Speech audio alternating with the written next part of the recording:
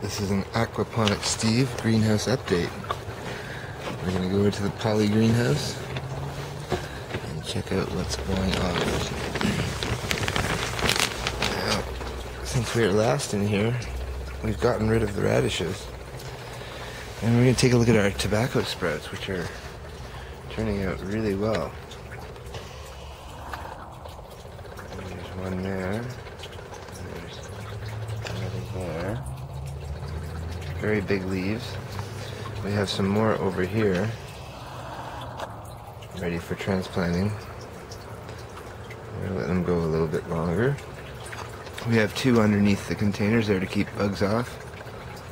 And they're growing fine inside those containers. And there's lettuce underneath the container over there we're protecting from bugs. So we have the carrots here, which is our second run of carrots. These are our growing carrots here. And we have some down here as well beside the bench. Our aquaponics tank is running well. And our strawberries are growing and propagating. Even got a little flower or two in there. Blueberry's not growing that quickly, but we're letting it go with that, and we're using the soil on the bottom to start some runners from the strawberry plant as well. Now in here we have our pea plant, which has grown quite tall. It was dry for a few days, so it is recovering right now. But we have a lot of strawberry runners sprouting roots here, which we can transplant, and that cherry blossom branch is actually rooting as well. So we have some benefits there. These are our potato plants here. They've sort of overpowered the pansy that was under there.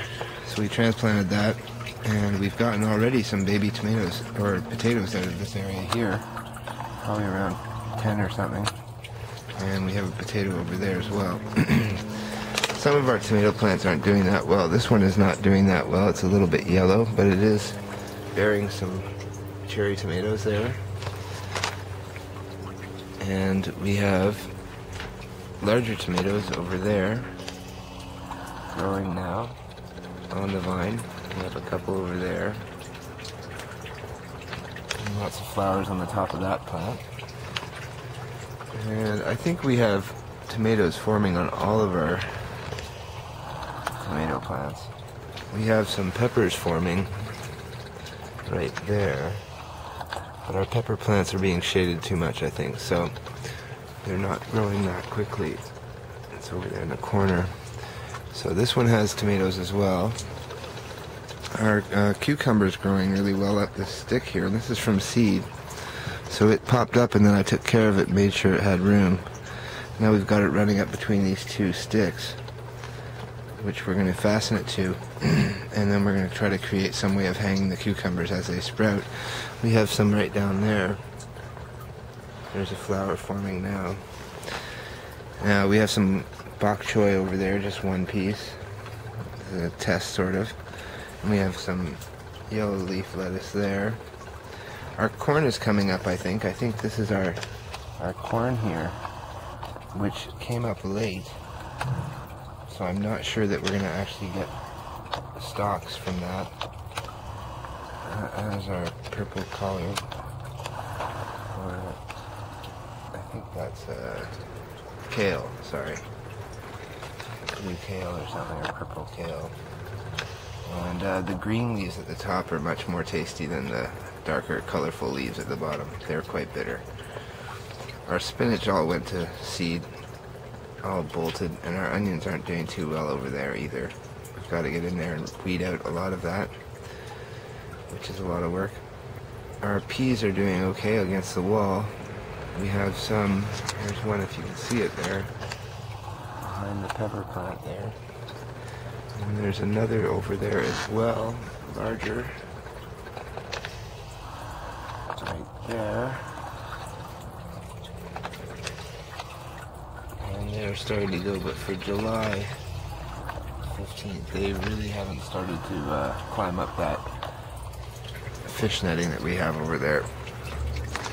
So up here we have some small tomatoes forming.